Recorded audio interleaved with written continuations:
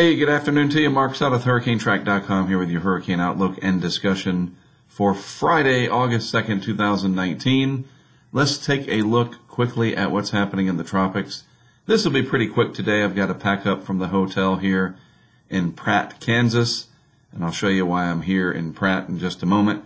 So we got to do this pretty quickly today. Plus, despite the fact that there are a few systems here on the map, there's not a lot to talk about, especially concerning the Atlantic Basin, but there are a few systems out there.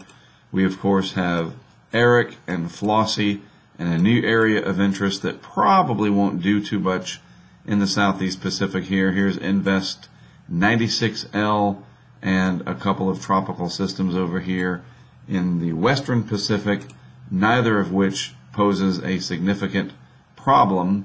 This one's got some heavy rainfall for parts of Southeast Asia, but other than that, we don't have any severe, intense tropical cyclones anywhere in the globe at the moment. That being said, there are some impacts here from Eric for parts of the Hawaiian Islands, aside from the obvious cloud cover that we're seeing there. Maybe a few additional rain showers, but boy, you can really see these upper level winds coming out of the southwest and tearing apart the deep convection associated with what was once fairly strong Hurricane Eric. And over here we also have some shear and otherwise just not favorable conditions. Looks like some dry air trying to come in. What a strange setup overall with these two systems. Luckily for Hawaii, maybe some fresh water from the rainfall. That's always a good thing if it's not too much and in too short a period of time. It is very difficult to have tropical cyclones directly impact Hawaii with much intensity in terms of wind, but as I mentioned recently, the rainfall and the high surf, etc., are things to keep in mind, and those will be impacts from Eric and Flossie as they both pass by. In the Atlantic Basin, we see on the satellite imagery here these loops, courtesy of Tropical Tidbits. There's definitely convection in the Atlantic. We have some here in the southwest Atlantic and in the western Atlantic associated with the leftovers of what was 95L. There's a little bit of a surface trough down here just north of the Keys, but generally speaking, upper level winds just not favorable overall. Nice mesoscale, kind of a small mesoscale convective complex in the plains. I'm right over here in Pratt, Kansas, for what it's worth, and we didn't see any storminess during our weather balloon launch. That's why I'm here. I'll show you a picture of the balloon in just a moment. We saw the storms off in the distance, but we were a little too far to the west, which is, I guess, a good thing because they've had some flooding over in eastern Kansas. Back to the tropics, though, down here. But this is related, by the way. We're doing this weather balloon testing in Kansas and Oklahoma because it's fairly easy to do. That's why we do it in the Great Plains, because the idea is to launch one of these in the eye of a hurricane and collect data from the surface of the earth to the stratosphere and back, and also have the GoPro cameras on there to capture some remarkable video. That's why we do this in Kansas and Oklahoma, because we know during a hurricane experience is going to be rather difficult. It's also rather difficult to get anything to pop in the tropics right now. There's some limited disorganized convection associated with 96L. Boy, the system to its east really fizzled out in terms of convection. There is still energy there in the form of the low-level vorticity or the spin, potential energy, etc., but the dry air and the sinking pattern continues. And I want to just mention, again, it's early August, all right? Even blockbuster seasons like 2010, 2004 took until after the mid part of August, and in some cases the latter part of August before they really took off. A lot of 2002 was September-based activity. It ramps up in August, but it's not until right at the very end of the month. That last 10 days, and then all of September is typically very busy, climatologically speaking, and I'm seeing some signs. My internet friend. I've never met him in person, but Ben Knoll from Auckland, New Zealand, sent me a picture last night, a graphic on Twitter that suggests as we get into mid-September, a more favorable rising motion will set up shop across a good deal of the Atlantic basin, releasing some of this sinking that's been going on. And maybe it'll happen before then. It's hard to say. So looking at the upper level winds here, I know this is like, whoa, what are we looking at? Let me outline the land masses here in blue. So here's the east coast of North America. Go down, that's bad for Florida. I'm trying to draw on this very smooth desk at the Hampton Inn here in Pratt, Kansas. So there's North and South America. You see the Lesser Antilles through here. There's Puerto Rico, just to get your bearings. So now let's switch this over to purple, or come on, violet. And so look at this. You see this kind of outline in here, this tropical upper tropospheric trough carved out. Just a very fancy way, a meteorological term for air that is converging in the upper levels. It's not divergent aloft, among other things. And it creates this sort of background of this shear that comes across, and that's cutting into the deep tropics. And so the shear is very destructive here in the eastern Caribbean, and then it dips down 40 knots or so into the main development region, with only areas in the eastern Atlantic and at the extreme southern part of the main development region experiencing shear values that are, and what is shear? That's a change in wind direction and speed with height, generally speaking. In tornado development, that's important to get tornadoes. That's a positive factor. In tropical cyclone development, you need to be able to have the thunderstorms, oh man, come on. You need to be able to have the thunderstorms grow into the atmosphere, like that, and not be blown in one direction, where the thunderstorm cluster is moving this way and the air is moving the other way. It shears it apart. You need everything to move in generally the same direction so that the thunderstorms can go up, spread out, do their thing, and make more thunderstorms. It's an engine, so to speak.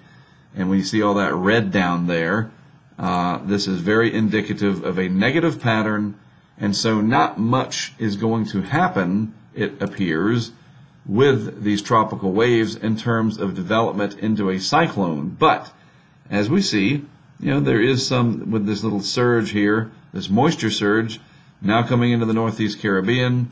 Eventually the moisture from 96L will as well, and so there will be an increase in rain and gusty winds from time to time.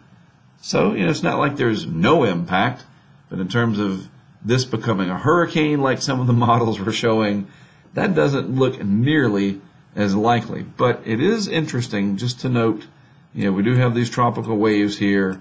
They are robust, and they're 95L and its energy over here somewhere, the leftovers of it. And it's only August 2nd, right? Let me just show you this real quick. I'm going to draw your attention.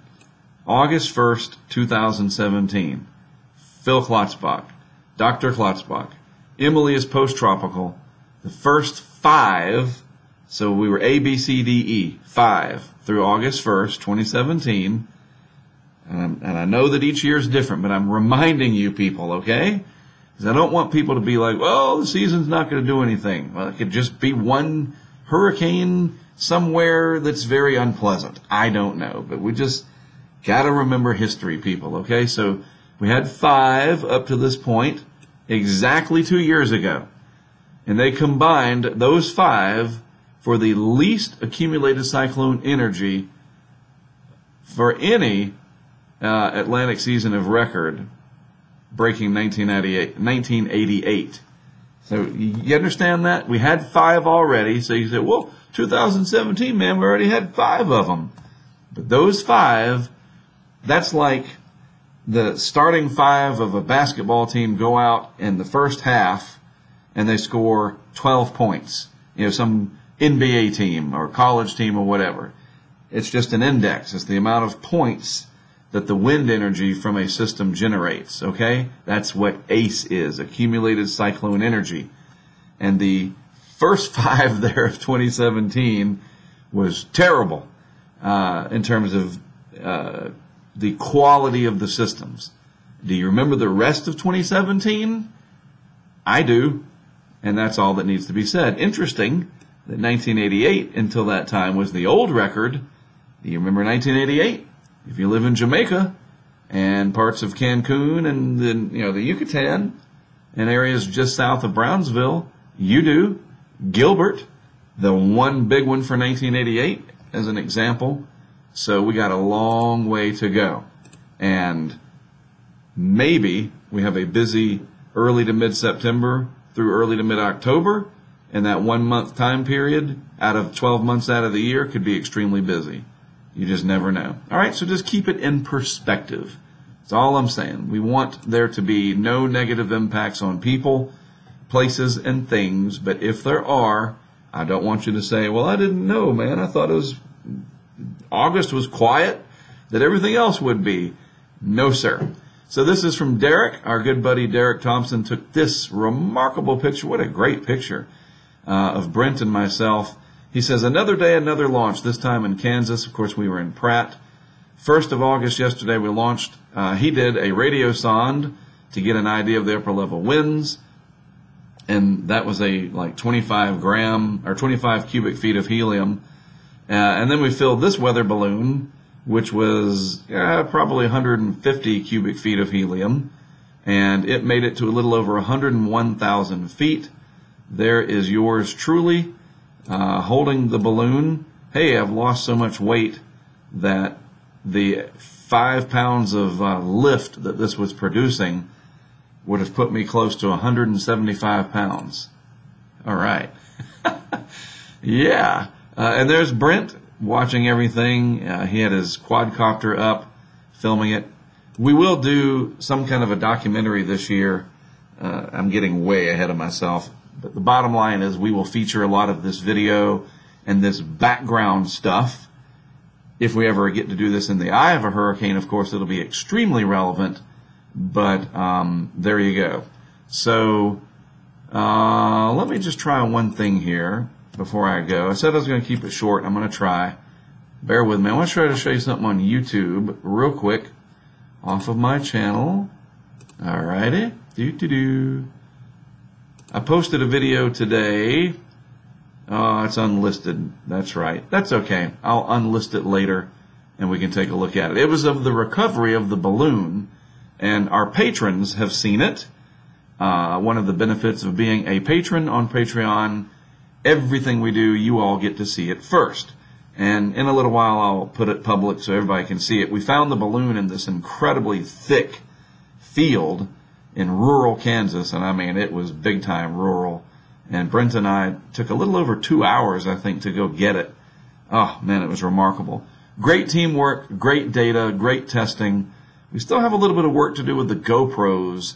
Those were seemingly freezing up, and I'm going to get long-winded here if I don't shut up soon. But overall, I give us an A to A minus on everything in terms of the data. The tracking was perfect. The height was perfect. 100% there. We got above 100,000 feet on both launches. But those GoPros, we're having some trouble with them. And in the past, we have not. In 2015 and 2016, when we did testing, that was perfect. So we got some more testing to do. And if August stays quiet, maybe we'll do some more testing. Hey, look, thanks for joining in and watching this video. I appreciate it from whatever device you happen to be tuning in from. It's great to have you there. I am Mark Sudduth, HurricaneTrack.com. I'll be with you one more time tomorrow before I fly home. Thanks. Have a good rest of your Friday, and I'll talk to you again tomorrow.